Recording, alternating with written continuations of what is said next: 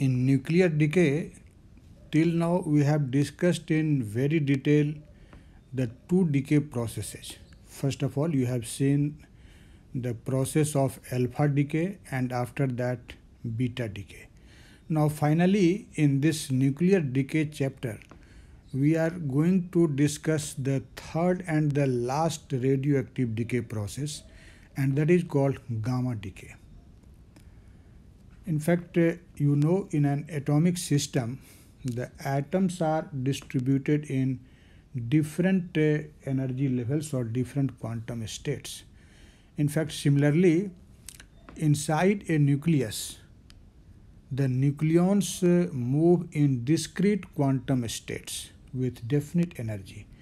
Or you can say that in case of nuclei 2, there are the discrete energy levels in which the nucleons are distributed. You can see that these horizontal lines represent the different energy levels. In fact, in the ground state, the nucleons occupy such a quantum states which minimize the total energy of the nucleus. And so that state is called ground state, when the energy of the nucleus will be at its lowest value. But just like an atomic system, the nuclei may be found in its some higher energy states, or you can say that the excited states. When you want to excite an atom, you supply energy from outside as heat energy, or you may strike a projectile to the atom and the atom gets excited. But the two energy levels of a nucleus are separated very much. It means you can say that the excitation energy of a nucleus is very high in comparison to the atomic system. It is of the order of mega electron volt. So the general process of excitation of atom is not applicable in case of the excitation of nucleus. In fact, it is seen that a nucleus may reach an excited state as a result of violent collision with another particle. And normally, when alpha and beta decay takes place, then the nuclei in general is found in some excited states. So I have mentioned it here that often nucleus is in excited state after undergoing alpha decay or beta decay. It means when a nucleus suffer either an alpha decay or beta decay, then it is seen that the sum of the nuclei are obtained in its some excited state, that is the daughter nuclei are in general obtained in excited state. Okay. Now, as you know that in excited state the energy of the nucleus is very high, and so definitely that will be an unstable state. So the nuclei tend to get the stability, and for that the nucleus must release its extra energy. Okay. And that extra energy is released or emitted by the nucleus in the form of electromagnetic radiation, that is in the form of gamma photon. You can see I have shown in this figure that there are two energy levels of a nucleus. The upper level I have denoted it by this symbol E greater. It means this is energy of this upper energy level, and the lower energy level has energy E lesser. This is just a symbol. And if the nucleus is in this higher energy level, then this nucleus emits energy equal to the difference of the energy of these two energy levels, that is E greater minus E lesser. This much energy is emitted by the nucleus, and that nucleus actually falls to the lower energy state.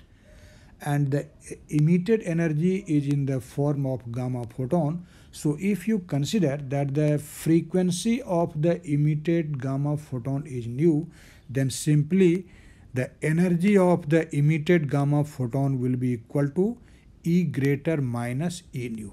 Okay, that is, energy of the emitted photon is simply equal to the difference of the energy of the two energy levels between which this transition takes place. Okay, so I have mentioned it here that this E greater is the energy of the higher energy state, and E lesser, it is the energy of the lower energy state. Now you can see that this process of nucleus coming down to a lower energy level by emitting a photon is called gamma decay. Okay, it means when an excited nucleus comes to a lower energy state, a gamma photon is emitted, and that very process is called gamma decay.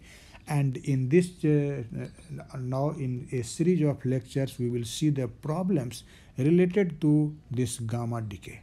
Okay, now you can see when gamma decay takes place, then what will happen? You can see that there will be no change in number of protons after the gamma decay. It means the number of protons in the parent nucleus and in the daughter nucleus after the gamma decay will remain same. It means Z does not get affected after gamma decay. Similarly, the number of neutrons also does not change. It means if you consider that this ZXA is the nucleus in some excited state, and this nucleus suffers gamma decay and changed into this is suppose in excited state, and this will change into ZXA. So neither Z nor A gets changed and a gamma photon will be emitted. And since neither Z nor N changes, so Z plus N, that is the total number of nucleons, which is also called mass number, this will be also not affected after the gamma decay. So there is no change in Z, no change in N, and no change in A after gamma decay. Only the quantum state or the energy state of the nucleus gets changed. You can see when the excited nucleus actually transits to a lower energy level, then the extra energy is released in the form of gamma photon. So energy state or quantum state of the nucleus gets changed after the gamma decay. Okay. Now we will actually explain the scheme of this gamma decay by taking a proper example. I have taken here a proper example of the gamma decay from a nucleus CO57, cobalt 57. And for this you can see the scheme by which this gamma decay is suffered by the nucleus CO57. In fact, you can see this figure that this parent nucleus CO57, this is in its ground state. This is the ground state of CO57. Okay, CO57. And this nucleus decays to a daughter nucleus Fe57. You can see that this state actually represents Fe57 after the beta decay.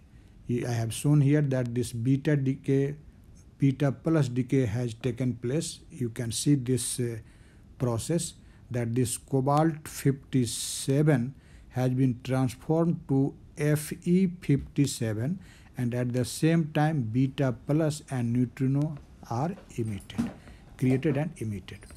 But this Fe57 is produced not in its ground state, but it is produced in the second excited state.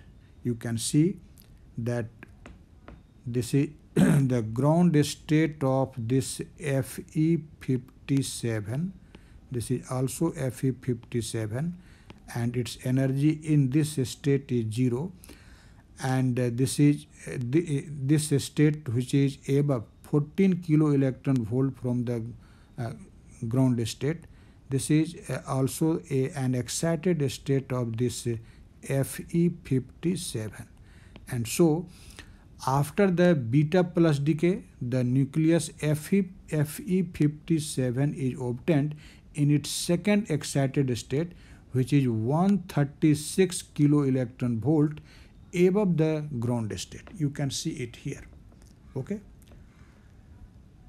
Now this nucleus in the excited state, that is in second excited state, this nucleus Fe57 emits a photon of 136 kilo electron volt and reach to its ground state. You can see this nucleus emits a photon which I have denoted by the symbol gamma, and the energy of that photon will be 136 kilo electron volt, because 136 minus 0, because transition is at the ground level, that will be 136.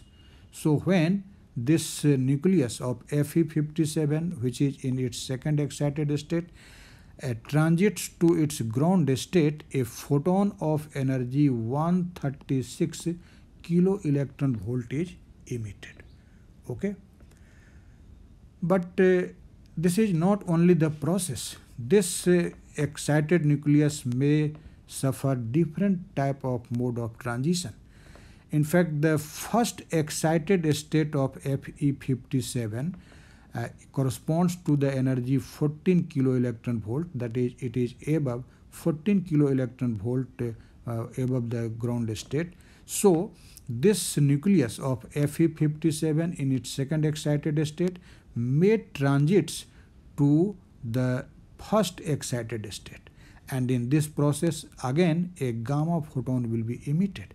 And what will be the energy of this gamma photon? You can see, because the transition takes place between two levels having energy 136 kilo electron volt to 14 kilo electron volt, so the energy of the emitted gamma photon will be what? This will be 136 minus 14, and that will be 122 kilo electron volt. Okay, so this is a 122 kilo electron volt photon. Okay, this process may take place. Now the nucleus Fe57 in its first excited state, which corresponds to the energy 14 kilo electron volt, that makes a transition from this level to the ground level, and so a gamma photon will be again emitted, and that photon will have how much energy? Here transition takes place between two levels having energy 14 kilo electron volt and 0 kilo electron volt. So the energy of the emitted photon will be what? That will be 14 minus 0, that is 14 kilo electron volt. All these things I have shown here by this nuclear reactions. You can see that this FCO57 suffers beta plus decay, and it is converted into Fe57 daughter nucleus, which is in its excited state. And now this nucleus Fe57, which is in its second excited state, may emit a gamma photon of 136 kilo electron volt and returns back to its ground state. Okay, or in other mode, you see that this nucleus of Fe57 in its second excited state may transits to the first excited state of this nucleus, and that during this transition a gamma photon of 120 kilo electron volt is emitted. But this is an excited state. This is the excited state corresponding to 40 kilo electron volt you have seen. Now this Fe nucleus, which is in first excited state, suffers a transition emitting a gamma photon of 14 kilo electron volt and returns back to the ground state.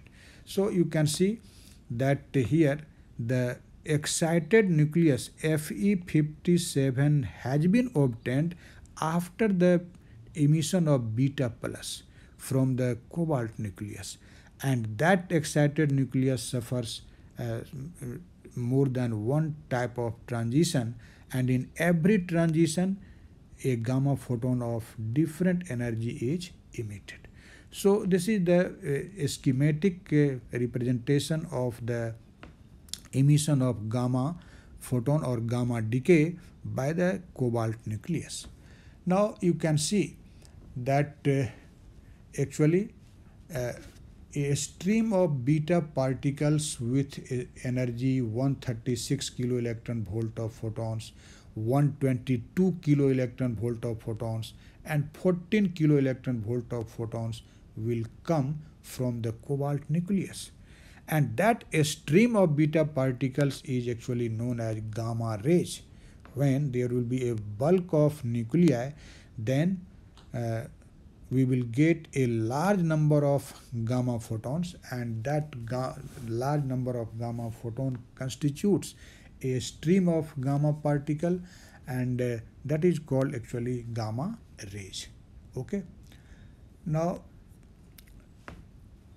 this is just an elementary idea of this gamma process, and in this lecture I will give only this elementary idea, but in the forthcoming lecture we will see the very important problems related to this gamma decay.